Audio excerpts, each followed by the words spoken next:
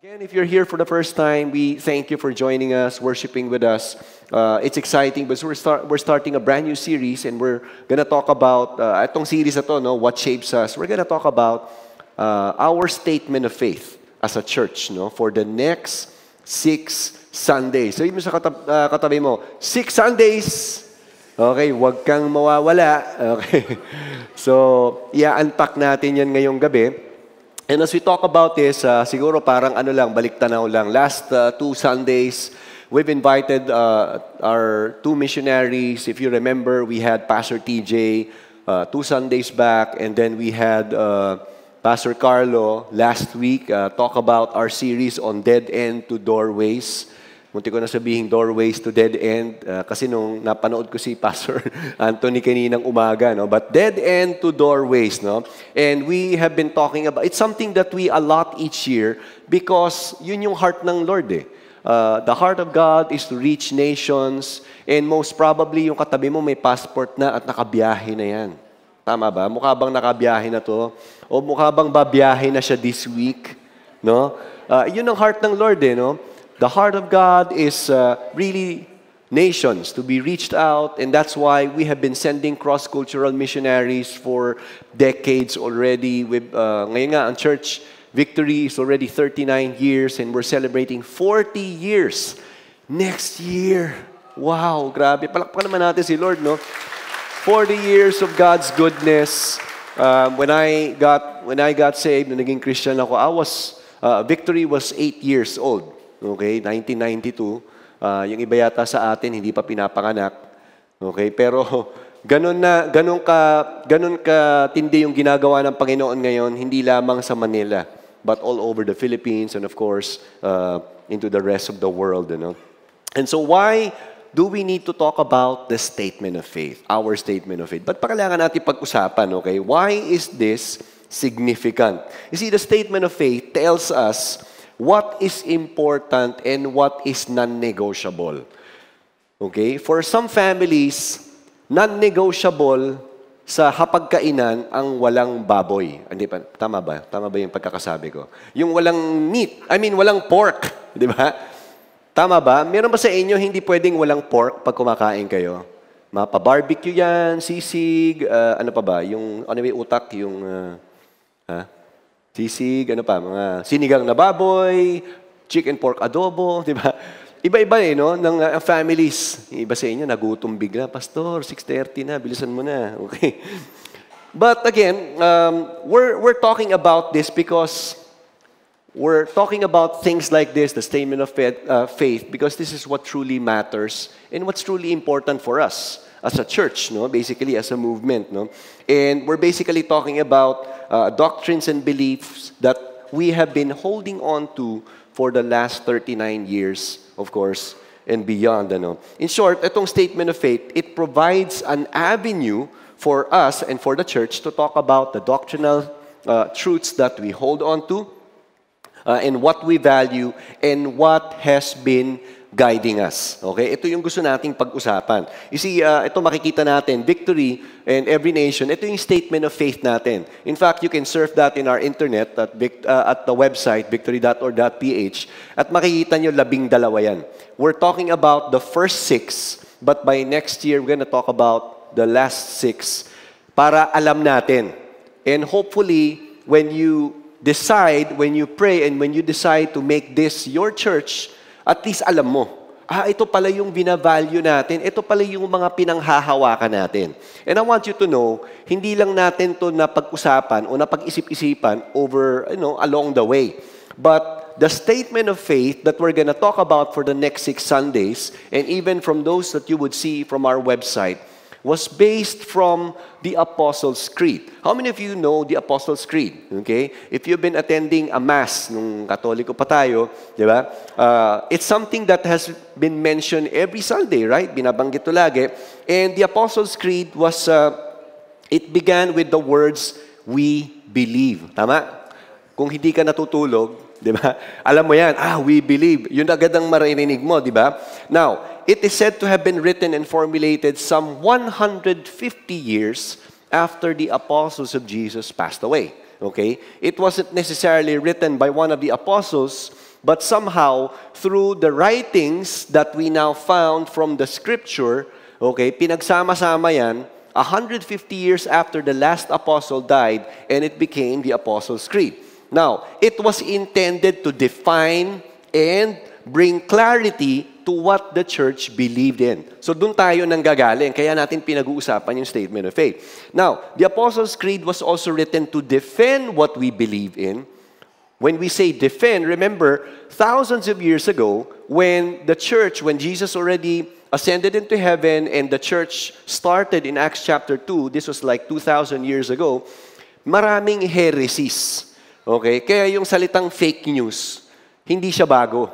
Dahil 2,000 years ago, marami ng fake news. At kailangan pag-usapan, o kailangan yung Apostles' Creed para magsilbing gabay sa mga early Christians. In fact, not only do they need to defend their faith, but the Apostles' Creed also declares, okay, a statement. In fact, noon, in ancient times, bago mabaptize ang isang Kristiyano, they would have to recite the Apostles' Creed. They would have to declare it. And whenever they recite it, this is not just memorizing, but when they declare it, it's as if they're saying, I'm cutting off any ties that I have with my previous religious or paganic practices and allegiances. So, ganun katindi yung Apostles' Creed. Hindi lang nila memorize dahil required ng school, okay, o nung dating religion nila. Now, the beliefs we hold on to shape our lives. Now, how many of you, every end of the year, di ba, pag magwe-welcome ka ng bagong taon, tumatalon ka. Okay, iba sa inyo, talagang naniniwala kayo. No? Meron ba rito, nung tumalon ka, nung 12:01, feeling mo tumangkad ka ng 1 inch. Di ba? Yung iba sa atin, talon ng talon, di ba? Taon-taon tumatalon, gabuhok lang yung, pastor, gabuhok lang yung nilaki ko. Pasalamat pa ako dahil makapal ang buhok ko, kaya mukha ako matangkad. No? Belief, no? Some people, naniniwala sila na kapag may nakasalubong daw silang itim na pusa, ay siswertehin sila. Ay, hindi pala. Mamalasin, di ba? Belief, again, another belief that we probably hold on to. Some people, tuwing Chinese New Year, di ba, tinatagtad nila ng napakaraming round fruits. Naalala ko yun, nung bata kami, no? Coming from a Chinese background. Ganon no? But, again, the beliefs we hold on to can shape our lives. And when we look at the realities of life, the beliefs we hold on to have eternal consequences as well. And the reality is, kung mali yung pundasyon ng theological beliefs natin, it can have serious eternal repercussion sa ating lahat bilang Kristiyano. Kaya natin kailangan itong pag-usapan. No?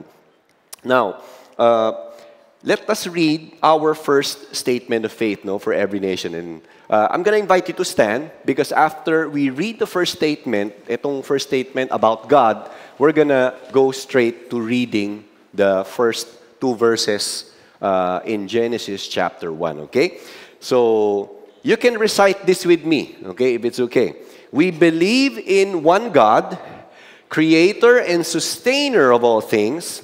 He is perfect and unchanging, completely loving, good, and holy, limitless in knowledge, power, and presence. God eternally exists in 3 persons, Father, Son, and Holy Spirit, one in essence, having the same divine attributes and perfections, with each person fulfilling distinct roles.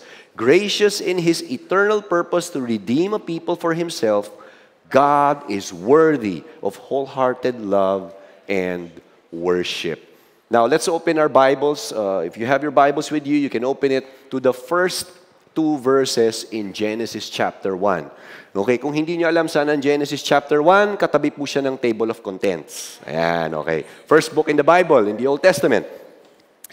Verse 1, it says, In the beginning, God created the heavens and the earth. The earth was without form and void, and darkness was over the face of the deep, and the Spirit of God was hovering over the face of the waters. Let's all bow our heads and pray.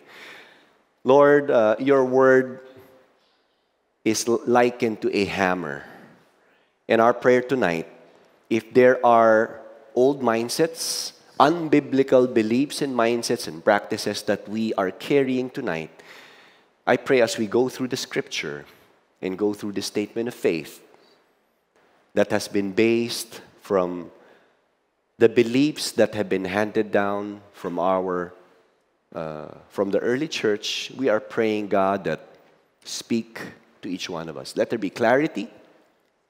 Let there be an illumination that could come only through the aid of the Holy Spirit. Speak to us tonight. Allow this word to minister to us. In Jesus' name, amen and amen. Let's all take our seats. All right. Now, who is God to you growing up? Okay, para sa'yo, ano ba ang concept mo about God? Okay? Can you turn to somebody beside you, share mo lang yung sagot mo. Sino ba si God sa'yo nung lumalaki ka? O nung, growing up? Okay? Sige, magkaroon lang tayo ng interaction. Kung hindi mo kilala yung katabi mo, at least makipagkilala ka, no? Kahit papano, medyo may bagong friend ka. No? Sige, go ahead. Just share your answer. Wala namang right or wrong answer yan. Okay? Sige lang, go ahead. Let's take maybe the next 20 seconds.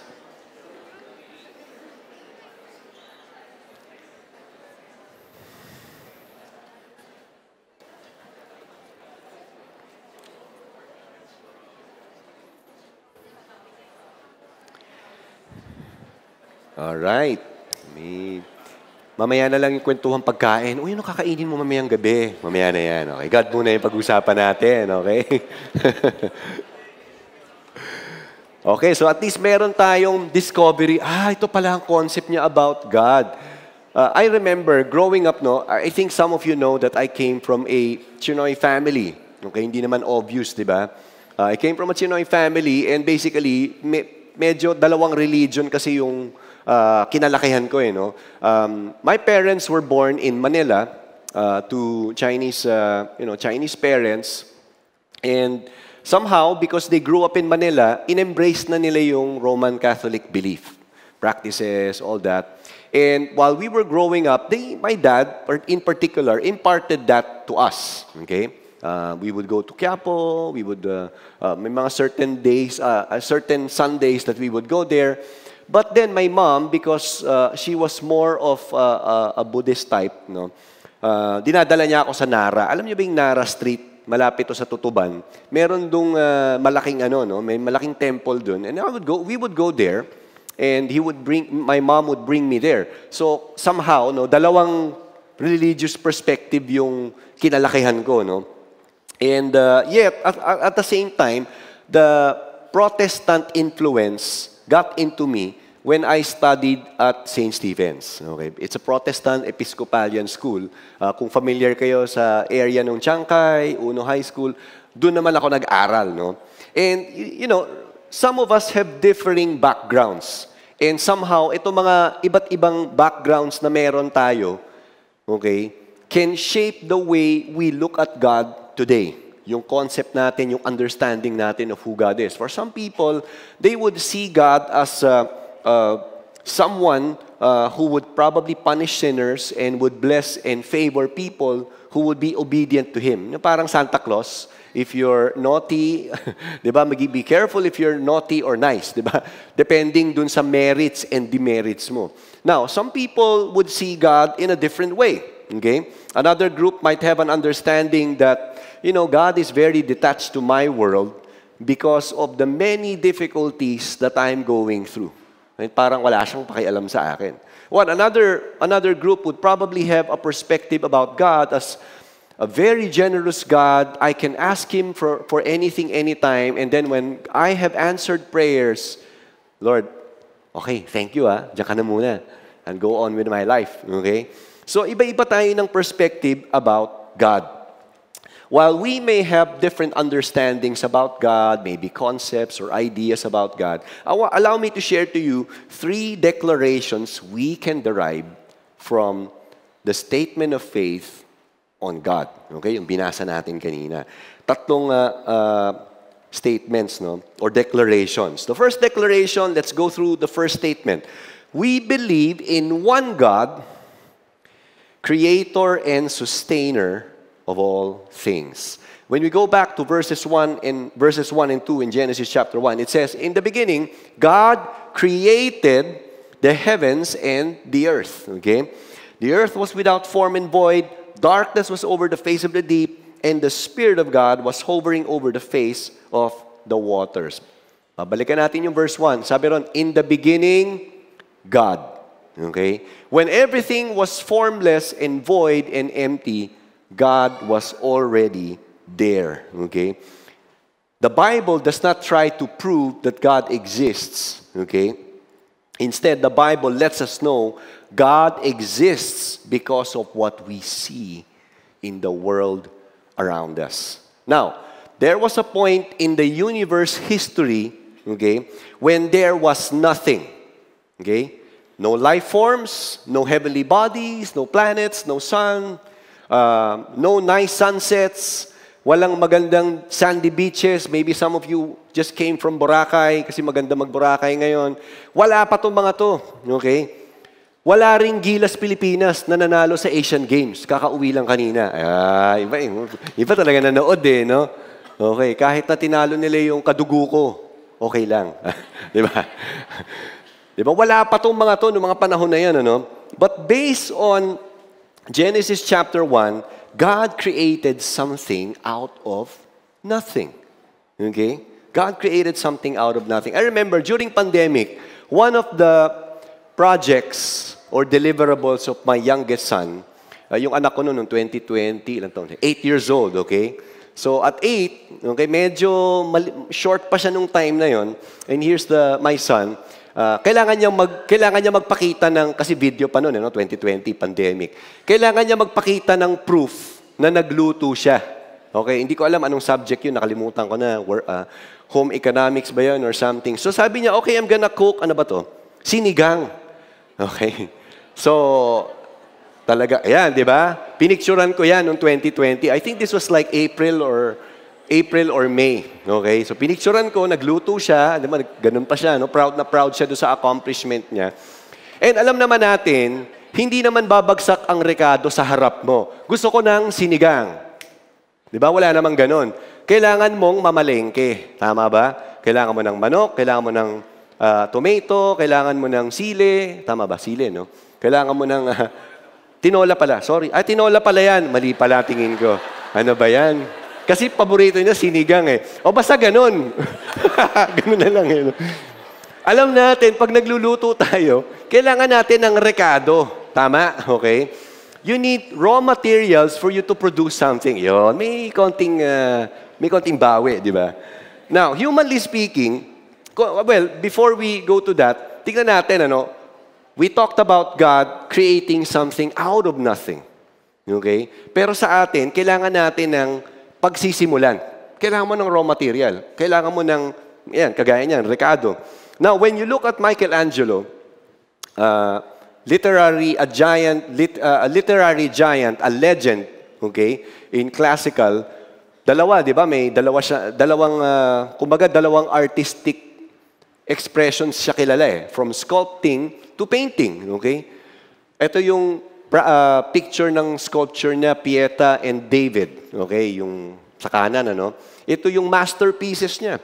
From the painting, it's the Sistine Chapel painting that we can find in Vatican today. And I think nasa kabilang building yata yun. May parang display dun, or something. May exhibit. Now, think about it. Michelangelo wouldn't be able to carve out a masterpiece like this without stone or marble. Marbled stone. Wala ring Sistine Chapel kung walang paint, kung walang brush, kung wala yung canvas na kakailanganin niya or whatever raw material he would need. Okay? And, while we are finite beings, tayo, who could simply operate on the natural senses, di ba? Pag sinabi nating natural senses, sense of touch, hearing, all that. Based in Genesis chapter 1, verse 1, we can learn that God's domain is and will always be the supernatural. Ito yung domain ng Panginoon. Okay? Which is why we can say, and the Bible is saying, God, okay, created something out of nothing. Now, Nehemiah thousands of years after the creation, Nehemiah, the Jewish leader, during the reign of the Persian Empire, or after the Jews started going back, kasi di ba nagkaroon ng Babylonian captivity, after the prophecy was fulfilled that they would be sent back to Jerusalem, Nehemiah led the rebuilding of the wall in Jerusalem. Okay? And in Nehemiah chapter 9, verses 6 and 7, while he was praying and leading the Jewish remnant in prayer, etong sabi niya, "You are the Lord, you alone. You have made heaven, the heaven of heavens with all their host, the earth and all that is on it, the seas and all that is in them, and you preserve all of them. And the host of heaven worships you. You are the Lord, the God who chose Abram and brought him out of Ur of the Chaldeans and gave him the name Abraham." You see, this Jew, okay, as a Jew who feared God and he worshiped God, the fundamental revelation was that God alone is the creator who guided him. Okay? God alone is the creator who guided him. He may have lived in a polytheistic society at that time when there were, neighboring countries who would worship gods and goddesses. It was clear from this prayer he had before the Lord, "Lord, isa lang ang Diyos. Sa iyo kami maniniwala. Kahit naparusahan mo kami dahil matigas ang ulo namin, kahit galing kami sa captivity for 70 years, now we're back. We're pledging our hearts and allegiance before you again." Think about it. Ganun yung revelation sa kanya, "Lord, isa lang talaga ang Diyos. Sa iyo lang kami maniniwala." Now, in Genesis chapter 1, we see that every time God speaks, something comes to existence. I was counting in Genesis chapter 1, 9 times the words God said appeared. And every time God would say something, okay, may makikreate out of nothing. From birds, to reptiles, to the sky, the heavenly bodies, all those were created from a mere breath. Okay? Sa mismong hininga ng Panginoon at salita ng Panginoon, lumalabas yung creation niya. Psalm 33, verses 6 and 7, in the New Living Translation, it says, "The Lord merely spoke," and this was one psalmist who said this, "and the heavens were created. He breathed the word, and all the stars were born. He assigned the sea its boundaries and locked the oceans in vast reservoir." You see, the Word of God is very powerful.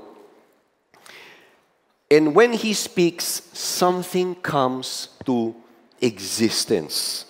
In fact, the Word of God says in Ephesians chapter 3, verse 20, in the Amplified Translation, it says, "Now to Him who is able to carry out His purpose and do super abundantly," grabe, no? Can you imagine? Abundant. Tapos ang ginamit niya pang term dito, super. Gaano pa kaya ka-abundant yung abundant na yan, ano? "Do super abundantly more than all that we dare ask or think, infinitely beyond our greatest prayers, hopes, or dreams, according to His power that is at work within us." Who is able to carry the purpose of your life? It's not your best friend. It's not the company you're working with. It's not the thriving business you probably have. It's not your own aspirations. It's God Himself who can bring that superabundance. It's God Himself who can infinitely fulfill the things that He has in mind for your life. This is the God that we serve, the one who created something out of nothing. God alone is the creator, and not only did God create something out of nothing, God is also the sustainer of all things. Hindi lamang siya naglikha ng mga bagay out of nothing, God sustains all things. Consider this. Probably, if you lived during the 80s at grade schooler ka, hanggang 90s, hanggang year 2005, okay, merong hangganan, ano? But of course, if you lived during the 70s and 60s, we probably encountered this in science, okay? Sino sa inyo, favorite mo ang science subject? Okay, yan. May mga ilan-ilan. Sino sa inyo tinutulugan mo ang science subject? Okay, hindi ka interested, ano? lumaki tayo with an understanding that there are a total of 9 planets in the solar system, right? Okay. Sino sa inyo memorize nyo pa? Kahit pabali-baligtad, alam nyo. Alam ko yan, di ba? Okay. Pinakamaliit na planeta, wag na lang, hindi naman science class to, no? But by 2006 of August, okay, the International Astronomical Union downgraded the status of Pluto. Ha? Yung aso ni Mickey Mouse? Hindi yun. Kapangalan niya lang yun, ano? Pluto. Dinowngrade siya, hindi na raw siya planeta. Kaya pag nag-google ka ngayon ng solar system, 8 planeta na lang, hindi na siyam. Okay, baka yung iba sa inyo, talaga, akala ko siyam pa din. 2006 yun, ano? So that's 17 years ago. Now, what's the point here, okay? We can see, okay, sabi ni David, no, in Psalm 19, verses 1 and 2, how the blue sky and constellation point to God's magnificence and glory. If there's a design, there's always a designer, an intelligent one, na hindi lamang siya in a snap of a finger or suddenly out of a big bang, lumabas na lang yan by chance. Somebody created something out of nothing. And David recognized it. He said in verse 1, the heavens declare the glory of God, and the sky above proclaims His handiwork. Day to day pours out speech, and night to night reveals knowledge. A few days back, I was talking to yung isa sa mga staff ng mother-in-law ko. And sabi ko, may project daw, may business kasi yung mother-in-law ko. And siya yung driver, no? So, galing daw silang Legazpi. And I think you're probably aware that si Taal Volcano, di ba, minsan may konting movement and all that, may konting activity. Sabi ko, so, babalik kayo ng Legazpi? Sabi ko ganun. Yes, sabi niya, babalik kami ng Legazpi kasi may project doon sa air conditioning. And sabi ko sa kanya, so paano yan? Pagka nagka-activity uli ang Taal. Sabi niya, sanay na kami dyan. Sabi niya ganun. In fact, paggabi, ang ganda eh. Yung, di ba, may nakita siguro kayo sa, sa internet, sa news. Paggabi, di ba, pinipicturean pa ng mga tao. Sabi niya, sabi ng mga taga ron, yung perfect cone, okay? 3 hektarya daw yung laki.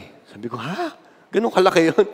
Can you imagine, sa picture, from afar, when you're very far away, akala mo lang, mas maliit pa sa piso, yung butas. Okay? But of course, those who live at the slope, sa may baba, alam nila na napakalaki at napaka-massive ng Mayon Volcano. Can you imagine kung walang gagawa nun, bigla na lang lumabas na parang kabuti yun? Is it even possible by chance? Definitely, there is somebody who created something out of nothing. Think about it. In the orbit, di ba, may mga planeta na mayroong orbit. 8 planets would go around the orbit. Have you ever wondered, paano kaya kung biglang magkaroon ng, alam mo yun, ma-misalign? Paano kung nawala yung planet Earth? Okay? Which we probably would mapapanood natin siguro sa mga movies, na may mga somehow problem in the universe. And yet, we can look at the Bible and be reminded that there's a God who sustains all things. Kaya in order ang universe. Some scientists estimate that there are a total of 25 million shooting stars or meteorites that would come to Earth daily. Daily to, ha? Akala ko nga nagkamali ako ng basa. 25 million meteorites that would come down to Earth daily. And you know how God would protect humans from potential, cataclysmic clashes? Through the heat of the atmosphere, nasusunog yung mga tinatawag na meteorites or mga space debris. And by the time it reaches the Earth, hindi na siya bulalakaw, gaya ng kwento sa Panday. Okay? Maliit na bato na lang siya na tinatawag nating shooting stars and harmless na siya. In fact, pinipicturean pa ng mga tao kapag gabi. Tama ba? Meron pa sa inyo nakakita na ng shooting stars? Okay, di ba? So, tas nagwi-wish kayo. Ayun lang naman yung sabi nila, di ba?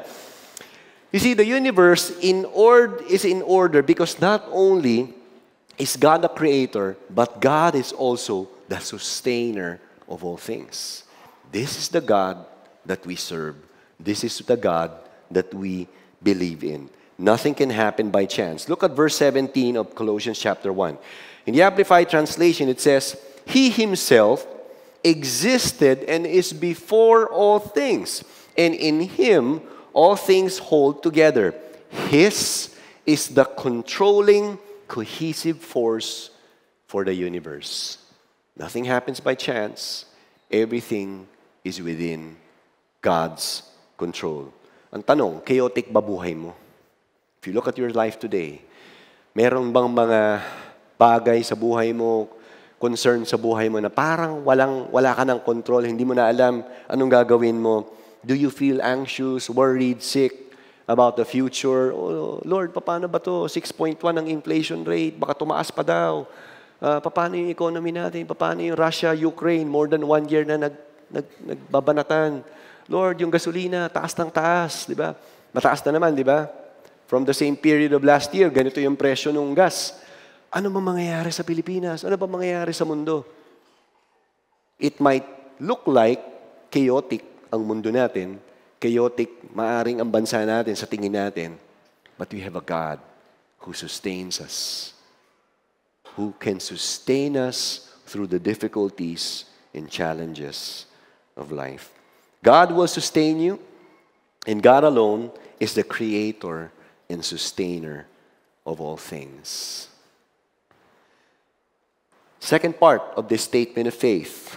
Let's take a look. It says here, He is perfect and unchanging, completely loving, good, holy, limitless in knowledge, power, and presence. You may have heard of this oft-repeated statement. The only thing permanent in this world is change. Okay, alam niya, di ba? Ito yung madalas nating marinig. And that's true because each year, nagbabago naman ang, halimbawa, kung may sanggol ka, in a few years' time, maybe actually in a few weeks' time, ang mga babies ngayon, mabilis ang motor development. Di ba? Mabilis yung development ng mga babies. Eventually, they would become kids. Di ba? Kaya minsan, marininig mo yung expression ng magulang, anak, don't grow too fast. Kakapanganak lang kung ngayon, bukas sinasabihan mo, anak, don't grow too fast. Di ba? Baka super baby yun, ano? Pero bakit ganun, di ba? Kasi alam na, part ng buhay yung change. And I think we all know this, March of 2020, when the pandemic hit, change became so real to all of us. Sobrang totoo siya. Ano bang bundok yung kitang-kita pag nasa 50th floor ka? Di ba may Sierra Madre, kitang-kita. Nabalitaan nyo ba yon? Mga April or May of 2020. Change is so real, and sometimes change can be good, but there are times we don't like change. Tama ba? Meron ba sa inyo ayaw nyo ng change? Ayaw nyo magbago ng trabaho? Lalo na to, ayaw nyo magbago yung sweldo nyo. Huwag naman ma-downgrade, huwag naman bumaba. Di ba? Ayaw natin ng mga changes. And reality is, in as much as there are so many changes in our world today, if you remember from lockdown, we shifted to ECQ, and then nag-MECQ, naalala niyo pa ba yun? Pastor, tama na. Ayoko na pong marinig yan. Naging GCQ, di ba? Hindi ka makabili ng barbecue pag ECQ. I mean, ang hirap, di ba? With all the changes that we have gone through. Business establishment closed down, hindi na nakabalik, hindi na nakabawi. Ano pa? Jobs change, politicians would come and go. Napakadaming pagbabago sa buhay. And one of the most difficult part of change during the pandemic was when you have a loved one who passed away, hindi mo na makikita. Tama? Lalo na pag nakalagay sa death certificate, COVID. Kasi kailangan nang dumiretso sa, ano man tawag doon? Yun. Hindi mo na makikita. In fact, that happened to my sister in 2021. Very difficult. Emotional changes and all that. Despite the ruthlessness of change brought about by pandemic, here is this truth that we can derive from this statement. God is unchanging, ever consistent. God is unchanging, ever consistent. We talk about the unchangeability of the Lord. Ang tawag doon, immutable. Hindi nagbabago ang Panginoon. Consistent ang Panginoon sa buhay natin. The prophet Malachi, speaking to a generation of Jews who refused to obey the Lord, he gave a prophetic word, and this was what he said regarding the unchanging nature of God. Malachi chapter 3, verse 6 in the Amplified Translation, "For I am the Lord, I do not change, but remain faithful to my covenant with you. That is why you, O sons of Jacob, have not come to an end." Think about it. If you read the background of Malachi, they came from, eto na yung Jewish remnant, bumalik na sila, they started building houses, gumaganda na buhay nila after the pandemic. Kumbaga kung yun ang pandemic nila, they started building, ang ganda na ng life nila, but they totally forgot about God. How many of you could relate to that? Minsan, pagkakomportable na buhay mo, medyo nalilimutan mo si Lord. Honestly. Di ba minsan ganun ang trade-off minsan ng progress? Bago kotse mo, bago bahay mo, di ba? Nakakalimutan natin minsan ng Panginoon. Kasi komportable na lahat. Kaya minsan, mas nagtatribe ang tao kapag mahirap ang buhay kasi you go to God. Compared to comfort and convenience, when there is that thought na, ay, okay lang, hindi ko naman kailangan, simpleng buhay lang naman ako, masaya na ako. Basta may pera ang bangko, basta kumakain kami ng 10 beses sa isang araw, okay na. Ay, di, 10 beses. Pilipino kasi tayo, di ba? Maraming beses tayo kumain. Di ba? Minsan yun ang iniisip natin eh. But the reality is, paano? Okay? Ito yung nangyari sa Malakay. He was addressing this. Yes, you might have forgotten me.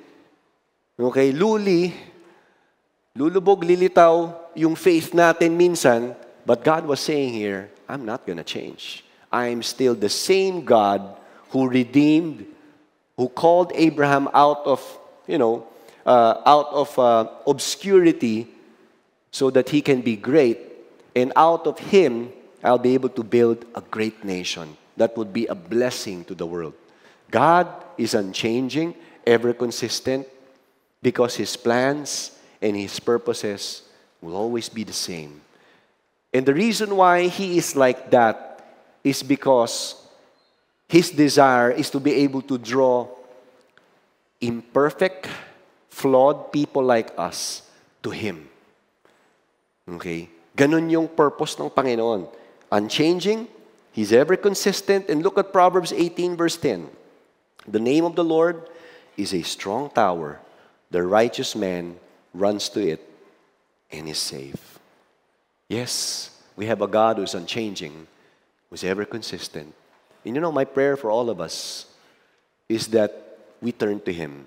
Whether life is nice and easy and cool and comfortable, or you're walking through the fire, may we go back to Him and always consider Him and always say, God, you're my strong tower. Whatever I have today, hindi to dahil magaling ako or dahil talented ako. Whatever I have today comes from your hand, and I'm going to worship and honor you. When we learn to hang on to His word and be reminded that He is reliable, then we can trust Him. Because this is the God that we have. God is unchanging and ever consistent. My question to you today, are you going through trying times in your family? Are you going through, spiritual dryness, so to speak? No, medyo parang, Lord, parang tuyot ako ngayon spiritually. Parang ayoko magbasa ng Bible, hindi ako masyado nagpe-pray.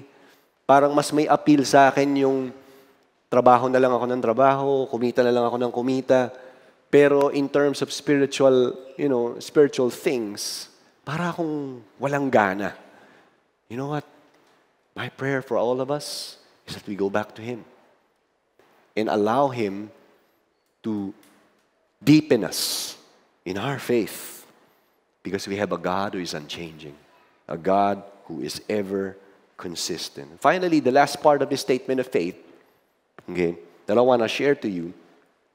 God eternally exists in 3 persons, Father, Son, and Holy Spirit, one in essence, having the same divine attributes, perfections with each person, fulfilling distinct role. God eternally exists in three persons, Father, Son, and Holy Spirit. Look at 2 Corinthians chapter 13, verse 14. This was the tail end of the Apostle Paul's second letter to the church in Corinth. Sabi niya, the grace of the Lord Jesus Christ and the love of God and the fellowship of the Holy Spirit be with you all. Ito yung shinare ni Apostle Paul as he was concluding his long letter to the church in Corinth, which in the early part, pag binasa natin yung 1 Corinthians, they were marked by division. There was a lot of controversies that affected the church. And yet, towards the end of this letter, after the issues have been resolved, he said, the grace of the Lord Jesus Christ, the love of God, and the fellowship of the Spirit be with you all. From this verse alone, we can see the triune God or the Trinity at work. Okay? You probably have heard of the word Trinity. Okay? If you've been coming to church, wala po siya sa Bible, but this was a term that was coined by Tertullian, okay, in the AD 155, who existed or who lived during AD 155 to 220. No? The word Trinity means triunity or three in oneness. Okay? It is used to summarize the teaching of Scripture that God is three persons but one God. Okay? In reality, parang ang hirap ipaliwanag sa totoo lang with the finite mind we had. Okay? Probably some people would try to put the Trinity in an analogy, para ba siyang kape at gatas, 3 in 1? Hindi natin siya malalagay lang na ganun. Okay? It might be a mystery, okay, to mankind, but we can see all over the Scripture and throughout human history how God would work harmoniously in this Godhead. You see, God, the Father, initiated and demonstrated the redemptive plan of God for mankind. From the time Adam and Eve fell in Genesis chapter 3, God already devised the solution, the redemptive plan for mankind, which, okay, God the Son, okay, makikita natin in the Bible, okay, before that, bakit initiated and demonstrated? Romans 5 verse 8. Okay? God shows His love for us in that while we were still sinners, Christ died for us. Now look at God the Son. What did God the Son do? God the Son, Jesus, He obeyed God the Father to the point of death. Ito yung sinasabi sa Romans 5 verse 8. In order to fulfill the plan to redeem mankind. And that's in John 14 verse 31. I will do what the Father requires of me so that the world will know that I love the Father. Come, let's be going. This was a time when He was explaining to the disciples what He will be doing. Ito na yung last days niya on earth. And finally, God the Spirit came to empower every believer to be God's witnesses. Acts 1 verse 8. But you will receive power when the Holy Spirit comes upon you, and you will be my witnesses in Jerusalem, in Judea, in Samaria, and to the ends of the earth. God, the triune God, at work throughout history. Yung pinakita nating tatlong verses, these are just 3 of the many verses we can find in the New Testament, even in the Old Testament, of how God would work harmoniously in perfect unity. Which is why, kung titignan natin, kaya binanggit ni Apostle Paul sa dulo nung 2 Corinthians 13 verse 14. Para bang ang point niya, hindi na sana kayo nag-away. Okay? Nagkaroon ng division at nagkaroon ng controversy. If you have the grace of the Lord Jesus Christ, the love of God, and the fellowship of the Holy Spirit. And yet, this was His benediction, blessing. Church in Corinth, this is my prayer for all of you. Despite the controversies, despite the challenges that you have gone through as a church, my declaration for you is that the grace of Jesus Christ, the love of God, and the fellowship of the Holy Spirit be with you all. See, as I close this message, and I'm gonna ask you to stand with me. Sige, we can all stand.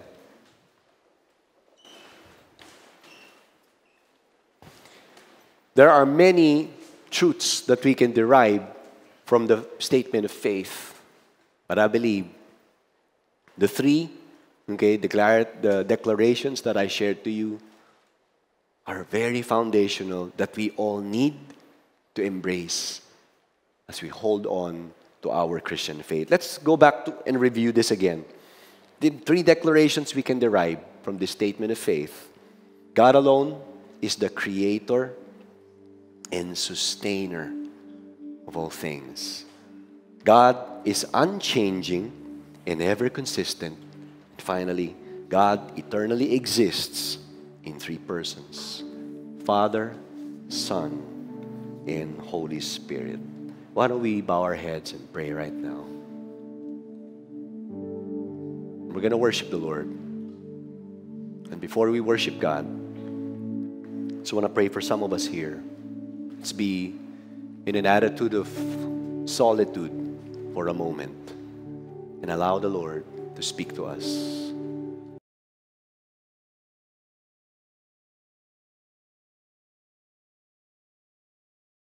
With maybe 1,001 concerns in your mind, na kapag naaalala mo, natatakot ka, naging anxious ka. But I believe that this message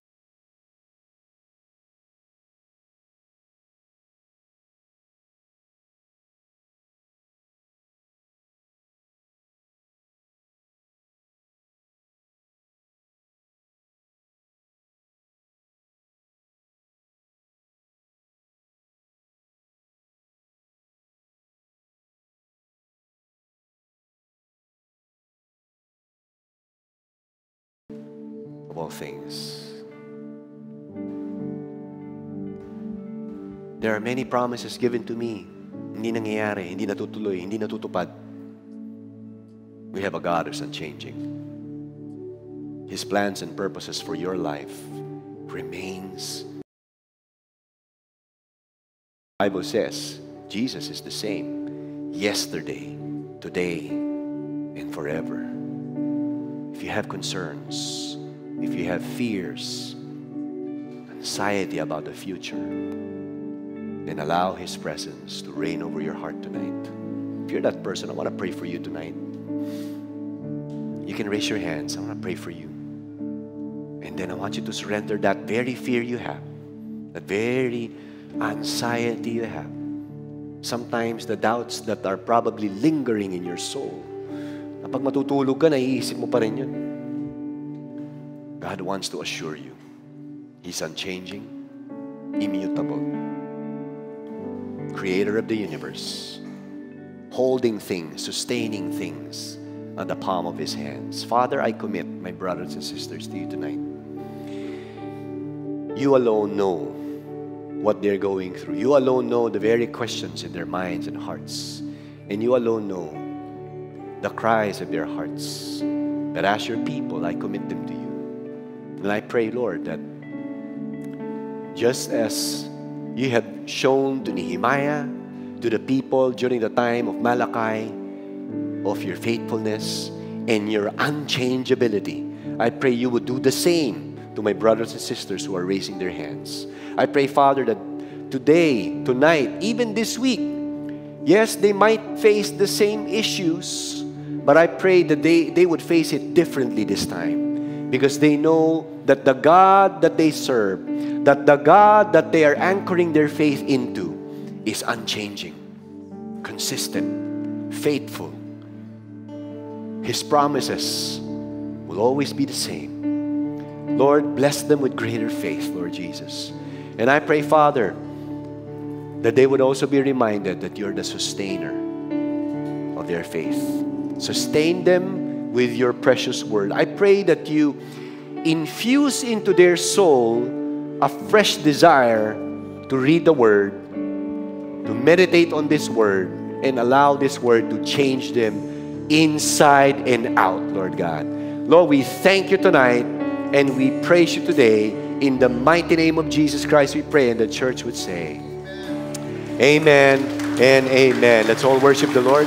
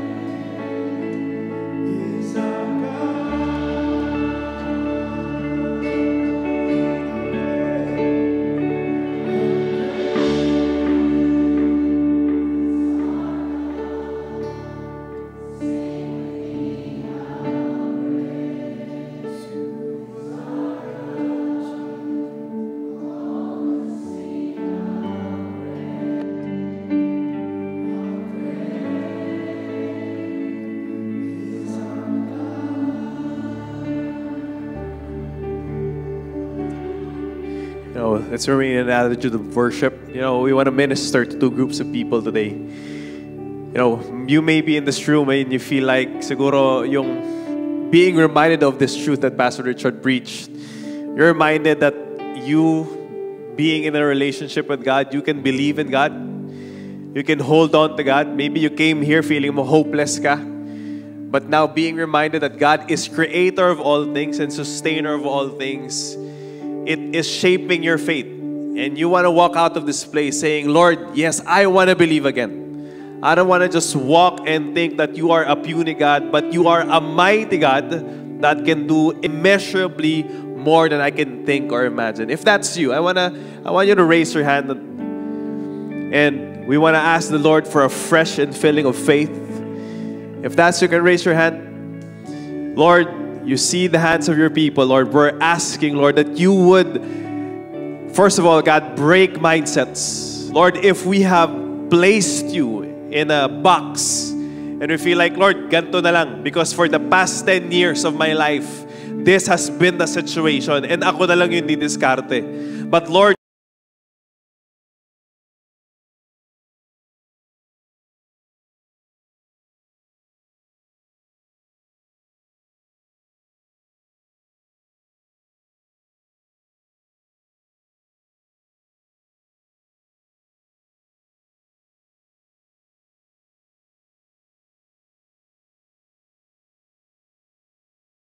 is who you are.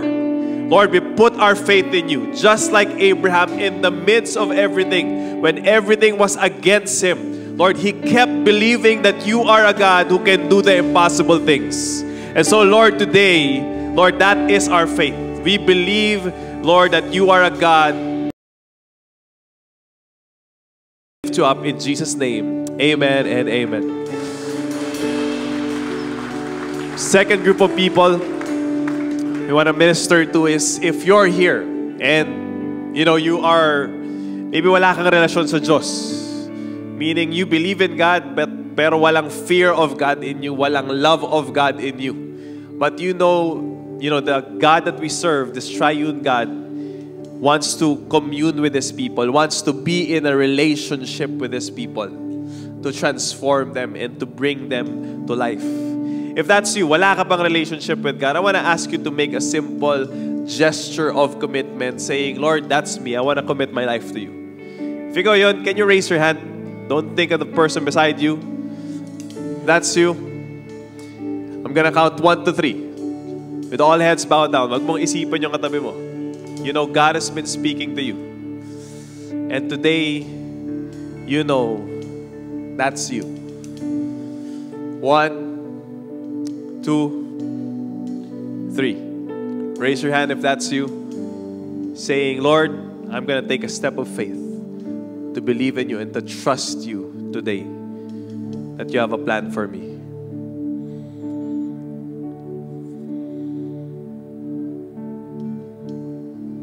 We're going to wait a few more seconds.